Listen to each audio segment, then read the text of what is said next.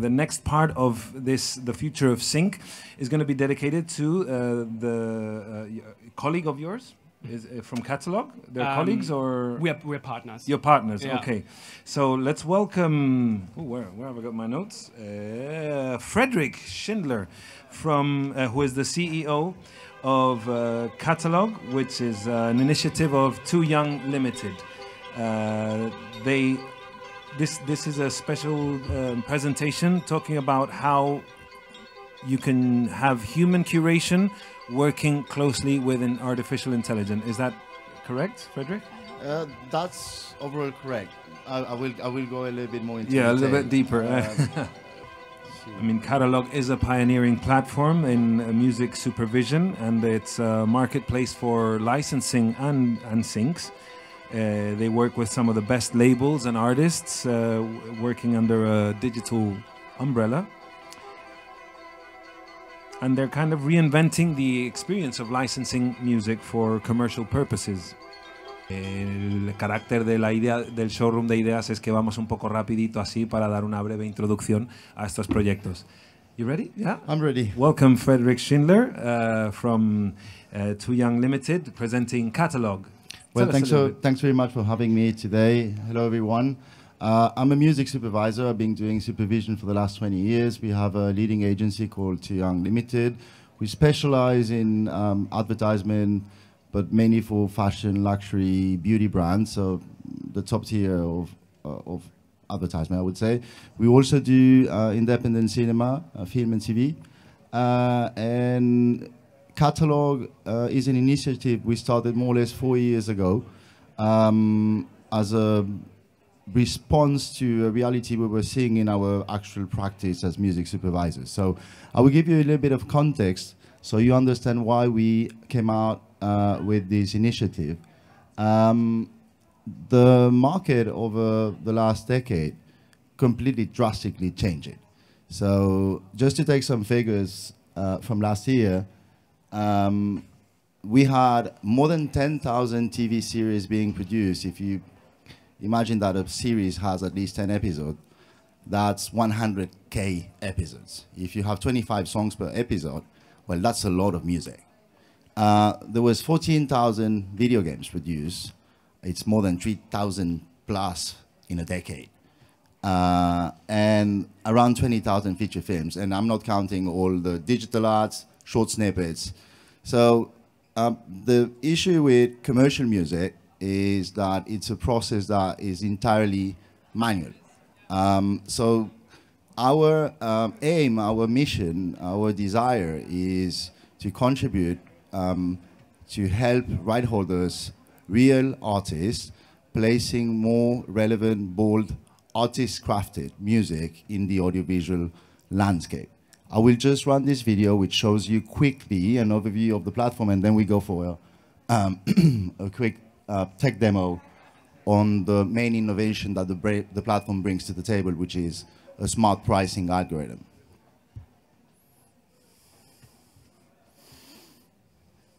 Welcome to Catalog, the end-to-end members-only music supervision platform. We connect the best labels and artists with top-tier brands and supervisors for film, TV and digital opportunities. Catalog has been programmed for all synchronization routes, from worldwide TV ads to short digital campaigns. The platform empowers users by utilizing industry-leading technology. Find the perfect song using audio similarity. Check the full song metadata, a short bio about the artist and the lyrics. Catalog's proprietary smart pricing algorithm has been trained with thousands of real deals and processes millions of dynamic and static data points. It sets a real-time, granular and market-priced ballpark for any song under any scope. All songs will be available on a licensing mode called semi-manual. Licensees will make an initial offer based on a smart pricing ballpark. You then have up to 5 days to accept or decline the opportunity, with the ability to submit 2 counter-offers. Here, users have an overview of the songs they want to license, preview the license, delete songs and tweak the scope at every turn. If needed, export a quote before making the payment. Once the fee is agreed, simply proceed to the checkout. Do a final review and license the song. Download the license, invoice and cue sheet and receive everything over email. Catalogue, shaping the sound of tomorrow's audiovisual culture. To kind of explain it just simply, Welcome to Catalogue. Is Catalog a bit like the Spotify of syncing? Well, actually, no.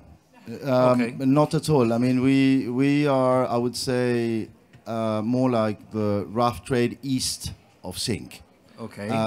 Actually, I think, you know, this is a better description. We don't want all the music. We don't want artist-crafted music with, at the same time, uploaded with rain sounds or stock music or AI-generated music. We want a curated experience, the same that you have in a record shop that you trust.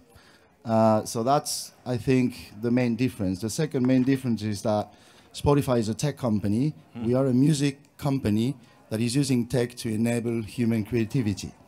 I don't think that at the deep and the core of Spotify, they really, really care about artists. Yeah. Honestly. It seems so.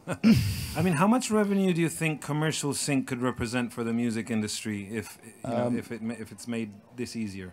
I think, I mean, currently the situation is quite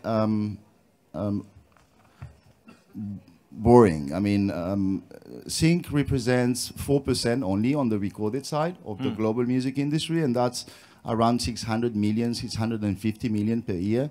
And that's combining all the majors and the big indies. If you put publishing aside, we are talking about 1.25, more or less, billion global revenue.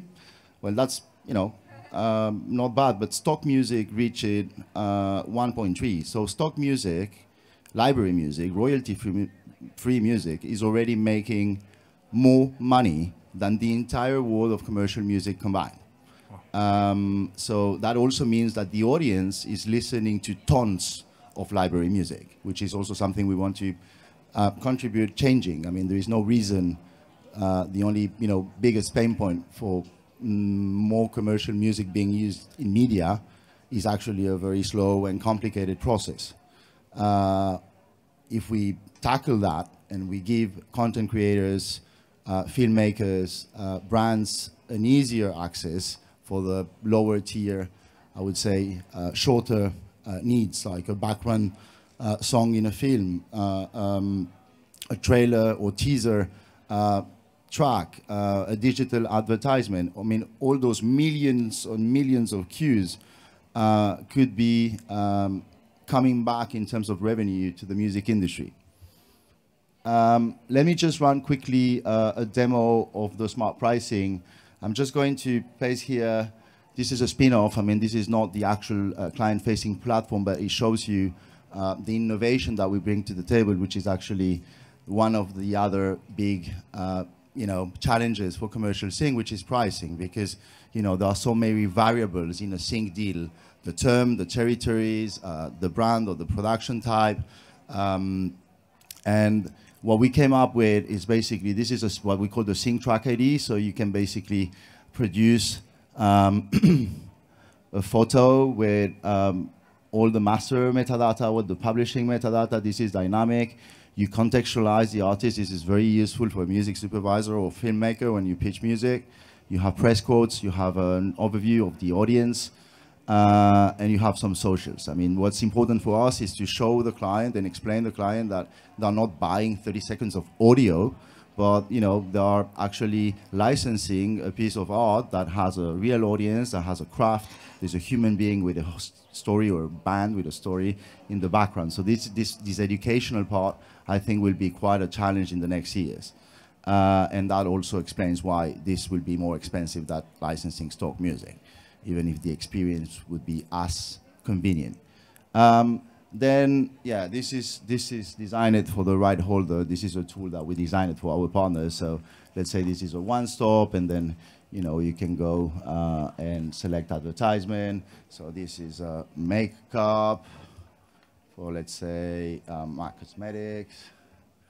The supervision is Too Young. and the origin is the United States. Then we will have a digital campaign with point of sale. So this standardizes the scope. It just speeds up also a lot. I want 12 months. And then I want a worldwide license because this is a digital ad. It's 145 seconds ad, which is with branded content, and then the right holder, we say, hey, I want 40,000 all in for this. And what the platform does is basically calculate an AI-generated ballpark. I mean, the issue we're having right now with our algorithm is that it's pricing too high, which is a good problem, but yeah, so this is the overview. This is the core technology. Then we have, you have feedback. But again, this is a tool that is not what the supervisors will use. It's a spin-off of the innovation. This is something we are actually providing our partner labels so they can track the sync activity, and we work together towards the launch of the platform, refining the crucial aspect of it, which is actually having some automation on the, at least an indicative ballpark estimate pricing for any kind of need. And do you also work on bulk deals, say like an application like Video Leap that is for editing videos for social media on your phone, right? They have their bank of, songs that don't have licenses or whatever. I imagine they, no? We only work with commercial music. What the angle of the platform is, I mean, we accept the complexity, we accept the the nature of copyright. We don't want to change that. We believe that artists and right holders should retain the right to have consent on the way their music and creation is used. That's not the problem per se. So what we do is we partner with a selection of initial, like we call them founding partners. So those are labels and publishers that we have a close relationship, a long-standing history of common successes, placements through Too Young. That's already a very vast catalog. I mean, it includes, I cannot disclose too much, but, very relevant and interesting imprints such as Compact or Partisan Records, DFA. Well, those are a few of the headliners, I would say. And what we do is actually connect the different stakeholders in the background. So the client has this one-stop experience when licensing. He can make an offer, receive a unified answer from all the stakeholders, so they don't have to go into these fragmented conversations. Oh, I'm missing 5% of the publishing, one email. So we raise all those like back and forth.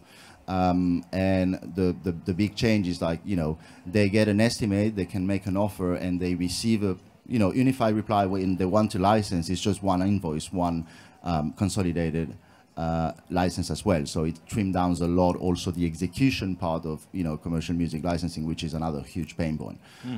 This is not intended for big hits. That's not a problem in commercial music licensing nowadays. I mean, what we were trying to solve is indeed all this long tail. I mean, the millions of cues, like, that can be 1,000, 2,000, 3,000, 5,000 euros, which, I mean, for independent artists, I mean, it's quite a relevant amount of money. Before making 5,000 euros, I mean, on Spotify, well, you need a few bunch of million streams. And we think that, this type of initiative, catalog, could contribute to increase the quality, the musical quality of the audiovisual production overall. I mean, there's no reason why scrolling down your feed or watching a Netflix documentary with all the available great music that we have, that people need to listen to stock or AI-generated music. That's a fact. So I think that we have very interesting, years ahead. And it's a very good moment also for the music industry. I mean, the independent sector is suffering from low payouts. I mean, small venues are also suffering. So I think, untapping the potential of sync for the indie community would be a big challenge over the next years. And I think we have amazing music to place in our global audiovisual culture. I mean, it's an interesting horizon because I don't know if it's coinciding with post-pandemic, but everybody really became, there's many more video content creators now and everybody wants to put music on, and it's I can see that it's something that wasn't here 10 years ago. It wasn't, but we are not moving yet into the content creators, so influencers that have like even big profile channels on YouTube, etc., or TikTok. I mean, we are focusing for the launch on top tier audiovisual media, so film, documentaries, TV series, advertisement. So, this initiative is not intended to solve the global sync problem. We understand the very specific market, and we bring a response to the needs of that market. The clients we have conversations with understand the value of music, and they are asking us, and they are willing to license more commercial music. But to give you an example, I mean, some of the luxury brands we work for are producing in between 100 and 300 pieces of content per year. So that's a poster day, almost a video with music. So with that amount of content being produced, and they want to support indie artists, and they want to license, they don't want to use stock or bespoke. I mean, but the thing is, like, identifying, reaching out, drafting contracts, getting the files. So it's too slow as per today. So if they could have a tool like this, they would probably buy 300 tracks through a tool like this. And maybe from the 300 projects, there will be a few that will have more iconic, recognizable songs. Those ones will be, handled manually. The main goal here is to place more commercial music in quality content. For the content creators, YouTube, etc., this might come at the second phase. I don't think that's so much critical at the moment. Well, thank you very much, Frederick Schindler, for this presentation. Thank you. And for coming all the way to Barcelona to Primavera Pro.